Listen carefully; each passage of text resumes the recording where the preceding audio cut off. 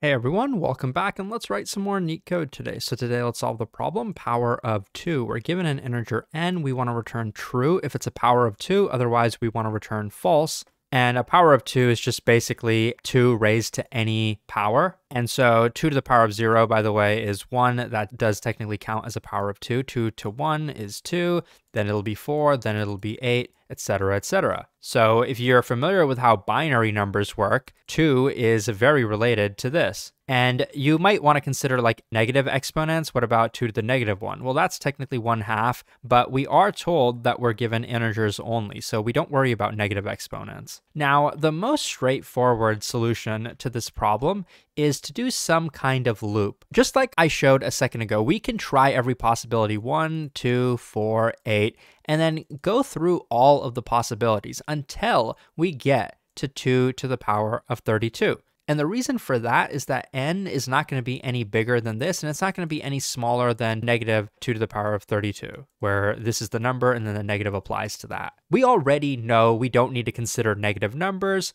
so the first thing we can probably check is the input at least greater than 0? It has to be that for it to be a power of 2. And then we basically consider all of these. Now, how many times are we going to have to loop? It's kind of obvious if you know your math, probably 32 times. So it's not a brute force solution at all. And that's because exponents grow very quickly. So this is the easiest way to solve the problem, in my opinion. We can also check that n, the current, or whatever current value, let's call it x or whatever, once it becomes greater than n, we can probably stop searching. If it becomes equal to n, we can also stop searching. But while our current number is less than n, we're going to continue to multiply it by 2 to get all the possibilities. So this is technically a constant time and space solution. So let's code it up. So like I said, the first thing I'm going to check is n greater than 0. Well, if it's less than or equal to 0, then we can return false immediately. Otherwise, I'm going to declare a number. I'm going to call it x. You can call it whatever you want.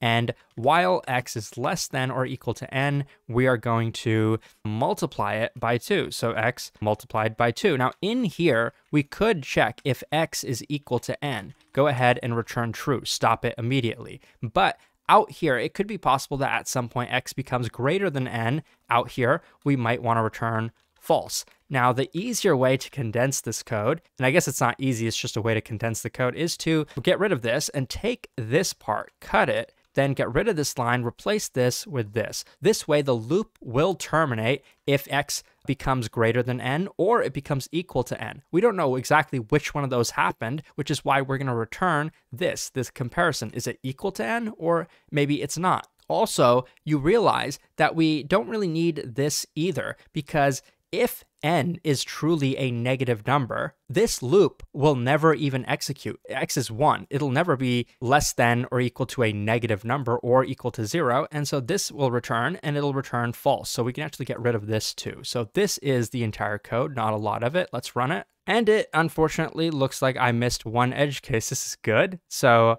I did my math wrong.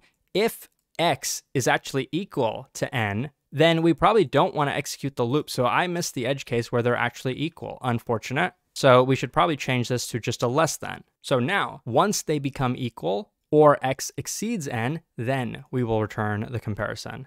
I actually coded it correctly the first time, but always live demos are the worst. But you can see this code does work and it is pretty efficient. But if you read the description, they actually ask us, can you solve it without loops or recursion? And the easiest way to do that would just be with logarithms, because if you know, a logarithm is basically a way to get the exponent of a number. So we would do log base 2 of n, and we would check if it's a whole number, not a decimal. Now internally, that's pretty much doing a loop anyway. So I'm actually going to show you a couple more interesting solutions to this problem. So let's break it down for a second and think about the numbers 1, 2, 4, 8, etc. If you are familiar with binary, you know 1 in binary is just going to be a bunch of zeros and then a 1. 2 is going to be a bunch of zeros and a 1, 0. 4 is going to be 1, 0, 0. 8 is going to be 1000. So to take a number and to multiply it by 2 just means to take this 1 and shift it to the left by 1. This is the 1's place, this is the 2's place, this is the 4's place, this is the 8's place. This tells you how many 8's we have. And it just keeps going like that. So one thing you can kind of tell from a power of 2 is that among all of the bits, we don't really care how many there are or where they are. Among all of them, there's only going to be a single 1 bit. Okay, but knowing that, how exactly does it help us? Well, it's definitely not easy to come up with, but the idea is that sort of the inverse of all of these bits, like take the 1 and every bit to the right of it, the inverse of that would look like this: 0, 1, 1, 1, 1. And if we were able to get the inverse, we know that all the rest of these bits are going to be 0. There's just going to be a single 1 here. If we can somehow get this inverse, we know if we take these two numbers and do the bitwise AND of that, meaning for every pair of bits, we take the AND of them. So these two ANDed together would be 0. These two ANDed together would be 0. And these would be 0 and 0 as well. Basically, both of the bits need to be 1 for us to get a 1 in the result. Otherwise, we get a 0 in the result. Now, obviously, you can see if we took this number and its inverse and we bitwise AND them, we're going to get zeros in all places. So that's only going to be true when you have two inverse numbers. Now, it just so happens that when you have a number with only a single 1 bit, it's pretty easy to get the inverse of it. All you have to do is subtract 1. When you have the number 1000, like not the binary number, when you have the number 1000, subtract 1 and you get 999. Similarly, in binary, subtract 1 from this, you lose the most significant bit, and then you get 1s in the remaining position. So we will easily be able to get this and easily be able to do the bitwise AND. If you were to try the exact same thing with a number that has 2 1s in it, it wouldn't work. Subtract 1 from this number, you're going to get these, and you're still going to have a 1 over here. So try doing the bitwise AND of these two together. Yeah, you'll have zeros all over here, but you're going to end up with a 1 over here. So the result is not going to be 0. This only works with numbers that have a single 1 bit. This is not a solution that's easy to reason about, but once you have figured it out, it's pretty easy to code. One thing with this solution, we will have to still verify that n is greater than 0, strictly greater. So coding this solution is pretty easy. All we do, check n is greater than 0, and logic and then here we take n, and then bitwise AND it with the ampersand sign, and then do n minus 1. And so if this itself is equal to 0, then we know that n only had a single 1 bit. So let's run this. And as you can see on the left, it works. It's pretty efficient. In terms of big O time complexity, though, it's not really any more efficient than the previous solution. And technically, the previous solution, since the number was up to 2 to the power of 32, the previous solution was constant time. But what if that boundary was not given to us? What if n could be arbitrarily large? Then our previous solution with the loop is technically log base 2 of n. It's a log n solution if this number can grow infinitely large. But this solution here is theoretically a constant time solution, a true constant time solution, but not practically speaking, because numbers are usually stored in 32 bits or 64 bits. Like, there is a limit. And if you want numbers bigger than that, there is some kind of wrapper class around that. That's what Python does. I think even this solution theoretically is a log n solution. So one last solution I want to show you, and this solution is definitely more up my alley. This is more of a true math solution.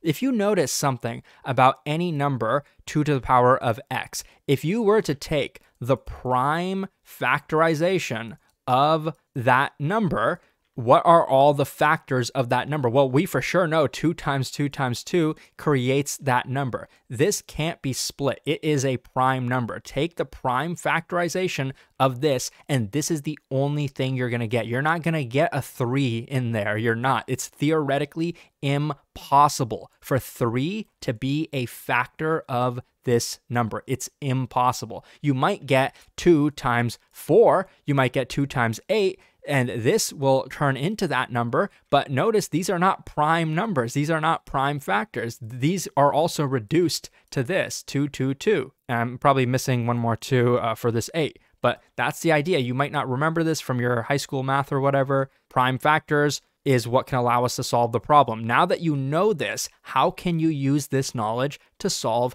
this problem? Well, basically what we're saying is that if the number given to us, n, is truly a power of 2, then we should be able to take another value that's a power of 2 that is technically greater than or equal to n, and if we were to take them and divide them, take this and divide it by n, which is the given value, the result should be an integer. Now, the only question is, how do we get a number that is for sure greater than or equal to n? Well, basically, we get the largest power of 2 that is available to us, and you might think it's 2 to the power of 32 based on what I said earlier, but technically 32-bit integers go up until negative 2 to the power of 32 all the way up until 2 to the power of 31 minus 1. And the reason for that is because you do have to remember 0 is included in that. And I actually think I have this wrong. This should actually be 2 to the power of 31 because I was going to say a 32-bit integer can only store this many possible values, where the most significant bit is usually used for the sign for negative or positive. We won't go into that. So basically what I'm saying is the largest possible power of 2 that we have is going to be 2 to the power of 31. Or actually, I'm messing this up.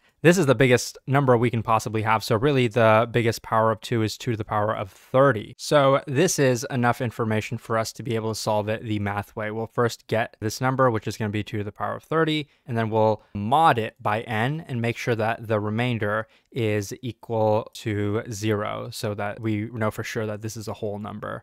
Okay, so finishing up, let's check n is greater than 0, and for sure, that number 2 to the power of 30 modded by n is equal to 0. Now, how do you get 2 to the power of 30? This is one way to do it. We could also take 1 and shift it to the left 30 times. And the reason we shift it 30 times is because technically the number 1 itself is equal to 2 to the power of 0. And if we want 2 to the power of 30, we take 1 and shift it to the left 30 times. So that is the math behind that. Now let's just run it. Okay, it looks like this is wrong, but I'm pretty sure we just forgot to put the parentheses around here. Yep, that was right. So we just needed to add those parentheses. Really sorry about that mistake. I've been a little sloppy today, but you can see that this solution also works and it's pretty efficient. If you're preparing for coding interviews, check out Leetcode.io. Thanks for watching and I'll see you soon.